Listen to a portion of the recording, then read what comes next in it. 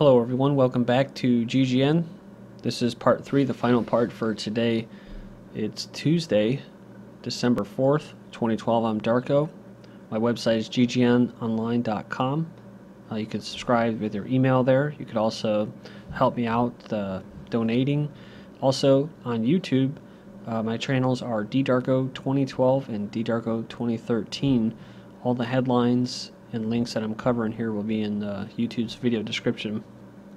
So, we left off with this right here, talking about Guantanamo Bay, saying that they're not just looking to create Guantanamo Bay inside the United States. We've heard this before, but they're actually considering what? A second Guantanamo Bay.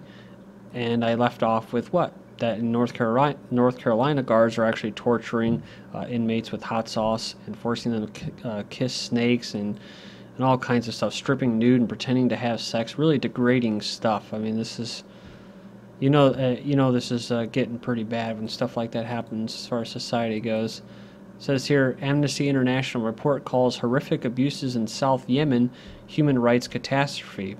So, pretty interesting though, because it says here that this actually happened after the whole Arab Spring. Al-Qaeda militants seized the capital province on the Arabian Sea coast in Yemen, while Yemen was mired in the turmoil of a popular uprising against Saleh. The militants or terrorists also took control of several nearby towns. It says Saleh, once a U.S. ally, stepped down in February under a Gulf-mediated U.S.-backed deal. But what's interesting there in Yemen was that in southern Yemen they were actually trying to secede from the other part of the country, and then of course you have these Muslim extremists that that come in here and just mess the whole thing up. Libya pays extra for food imports as sellers fear disarray. International traders cite growing uncertainty. They're having to pay, Libya is, extra for food imports, and traders say some foreign firms are diverting shipments elsewhere due to fears dismayed as unfounded by Tripoli that growing disarray in the country could delay payments. So they got all this money and everything, but people are basically scared to do business in Libya now. So you see, that's the fallout of these regime changes imposing these radical extremists. It says anti-Muslim film which sparked the Middle East riots. Did they, or was it Guantanamo Bay and torturing people that had nothing to do with terrorism? Was it the United States funding terrorism and being the Zionists and Israel's puppet state? Was it all of the embassies and huge bases around the world, including Iraq, one of the biggest in the world, right? Was it something like that? Was it the drone strikes in Pakistan and in Yemen and in other parts, Afghanistan, Somalia? Was it those drone strikes, assassination drone strikes that are supposedly illegal? Is it that's been sparking the riots and the protests? I think it was a culmination of many things. But it says here this anti-Muslim film that sparked the Middle East riots will stay on YouTube after judges dismiss second bid from actors to take it down. So, pretty interesting stuff. And you know why this is being done? Because it was done by Zionists. So, they're going to keep it up there as long as it invokes hatred and violence towards them, so they could act like they're on the defense, when really they're on the attack, covert attack.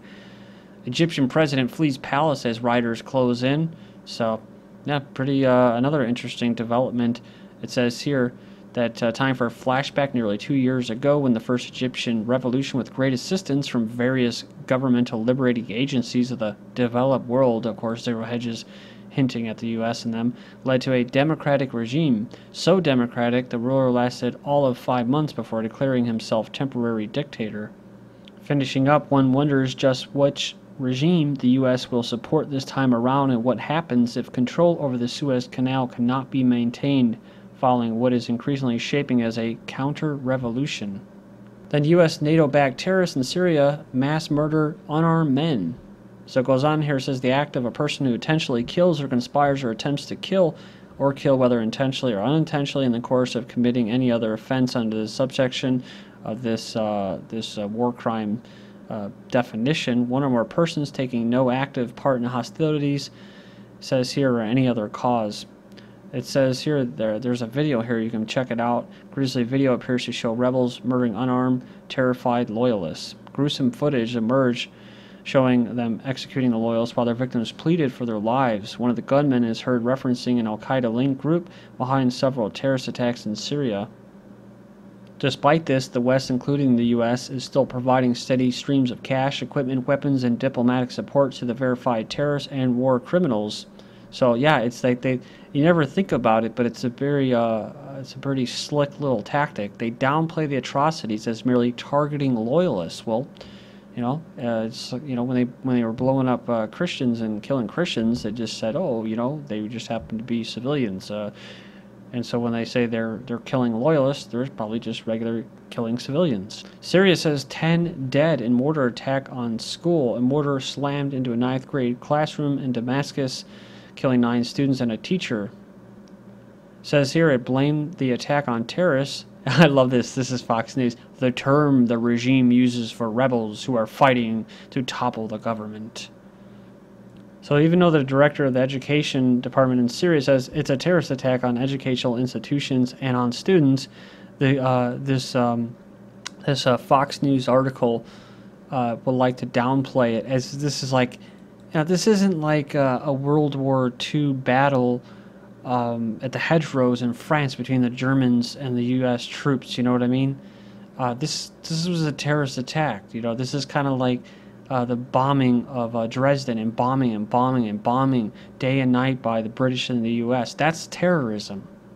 That's terrorism. But they like to make it seem like it's some kind of combat maneuver when they blow up schools and innocent civilians. But you can see with the article what they're trying to do here, because they said, ooh, it says this comes at a time when the international community is becoming increasingly alarmed about the chemical weapons. And then you skip that paragraph, and it goes on there, and it says that U.S. intelligence has detected signs the regime is moving chemical weapons. NATO secretary, if anybody uses chemical weapons, I would expect an immediate reaction from the international community. Hell, give Turkey Patriot missiles. They got chemical weapons. They're moving them. They're going to use them. His comments echo President Barack Obama, the CEO, as it would be a tragic mistake of deploying chemical weapons. So again, they just ram it home. Assad. Then we have Syria TV airs images of dead Lebanese Salafists. So it says that these were the men among 21 Lebanese Salafist fighters who fell into Syrian army ambush on Friday. They fell into an army ambush. Okay, so they were being attacked. Oh, okay, that straightens it out then. You have Assad army pounds rebel strongholds. At least 25 killed across Syria. It says here Assad forces eliminated scores of rebels, calling them terrorists. See how they have to do that? Calling them terrorists with ties to al-Qaeda. Well, it's already been admitted by the same fucking sources from the West.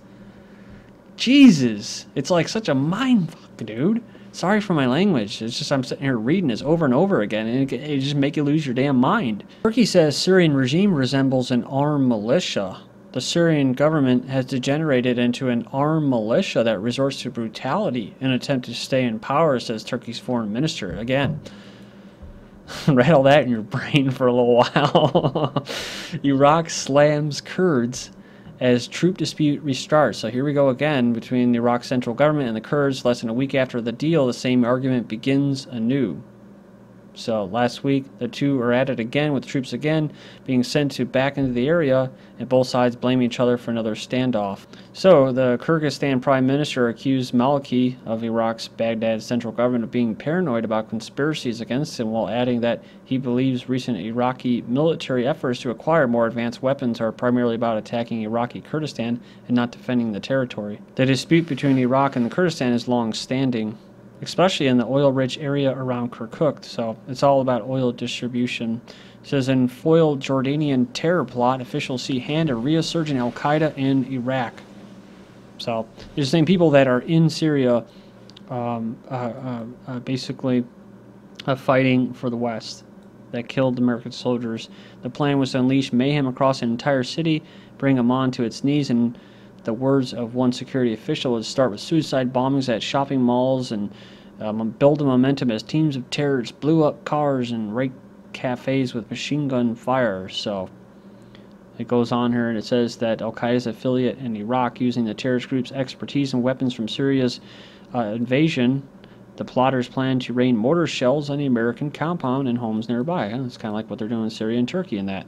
They wanted to kill as many as possible, Muslims and Christians, said a Jordanian government official. Ties to a Salafi movement. They're talking about the Jordanian plot revealed by the kingdom's officials on the 21st of October, described the most ambitious in the country since November 9th, 2005, when suicide bombers linked to Al-Qaeda in Iraq struck 3 hotels, killing 60 people. And goes on, says in interviews over several days, the Jordanian official said the scheme was hatched during the spring and summer by 11 Jordanians connected to the Salafi movement, an ultra-conservative, puritanical sect within Sunni Islam with growing numbers of followers throughout the Middle East. They're real fighters, he said. They were mostly in their 20s, 30s that crossed into Syria multiple times, gaining extensive fighting experience and weapons training. Oh, a hot exercise. He said also another advantage was easy access to an endless supply of weapons. This is according to Brookings Institute. This is why it's happening, because it was supposed to. Where arms bound for the rebel fighters arrived daily across the Turkish border. So actually, yeah, they're being fed by the Turkish government as well. Objective, it says here, according to the Jordanian report, was to cause chaos and anarchy and spread fear among the population, setting the stage for further operations to follow. Israel repeatedly asked Jordan to back attack on Syria in past 2 months. The official says, you know, the Israelis, sometimes they want to bomb right away.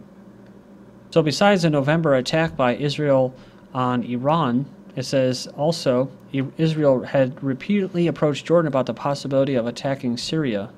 I'm going to move fast here, so stick with me. I'd like to go past 15 minutes, but for both my YouTube accounts, they won't let me. So I have to squeeze it in there. UN calls on Israel to open nuclear program to inspections. The General Assembly has approved a resolution calling on Israel to join the NPT and allow IAEA inspectors. Israel expedites plans to bisect Palestine.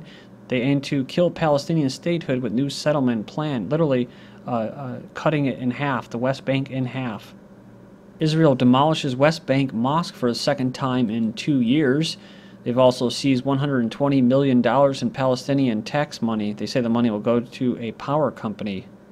Some have said it's revenge for the successful UN recognition of Palestinian, while others say it's something to do with Iran. Others say it was simply about paying back the power company for debts accrued. Israel is called to explain targeting reporters. They must provide immediate and detailed explanation for targeting of journalists during the last month's Gaza conflict.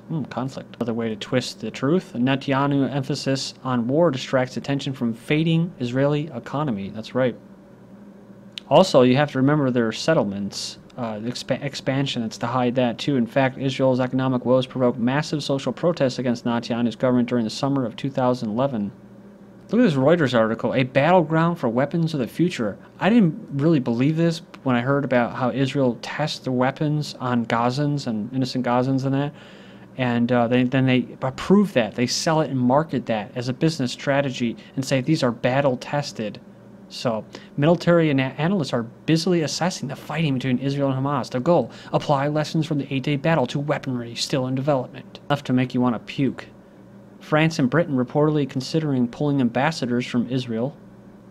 And according to European diplomats, they say this has to do with Jerusalem's expansion of the E1 settlements. This time won't just be condemnation, there will be real action against Israel. Well, Israel to use drones in Azerbaijan for possible Iran strike.